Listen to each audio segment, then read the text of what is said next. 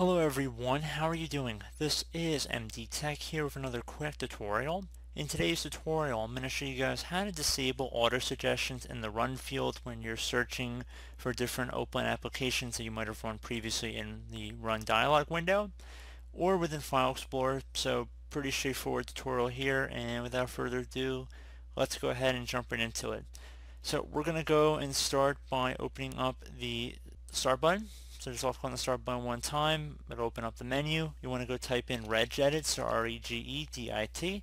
Best match should come back a regedit. You want to right click on the best match here, and then left click on run as administrator. If you receive a user account control prompt, you want to left click on yes. So first thing I would always suggest is to create a backup of your registry. So in order to do that, just go ahead and left click on the file tab up at the top left click on export. Name this file whatever you want and make sure export range is set to all. Save it to a convenient location that you'll easily be able to access, and then left click on save. If you ever made a mistake and had to go back to a previous version of the registry, just go up to the file tab at a later date, left click on import, and you would just navigate over to that file and import it back in. So it's always good to have a backup of your registry before making any modifications of it. So we're going to jump into it now once you've already made your backup. Expand the HKey current user folder, so either double click on the folder or left click on the little arrow next to it to expand it. Now you want to do the same thing for software, so you want to expand software now. Same thing now for Microsoft. And now you want to expand Windows, so scroll down a bit here. And then expand current version. And now you want to just left click on Explorer one time here.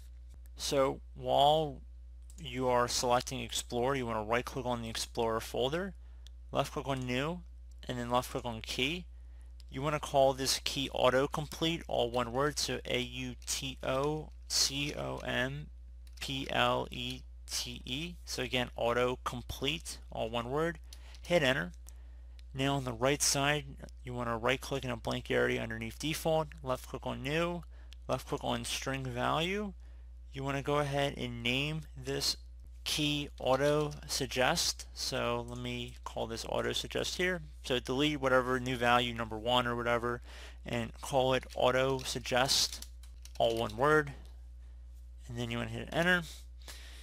Once you're done with that, now you want to right click on auto suggest, left click on modify, and value data, just want to type in no, so NO, and then left click on OK. Once you're done with that, you should just be able to close out of here, and hopefully that should be about it. So restart your computer, and I hope you guys are good to go. So as always, thank you guys for watching. Do hope I was able to help you out, and I do look forward to catching you all in the next tutorial. Goodbye.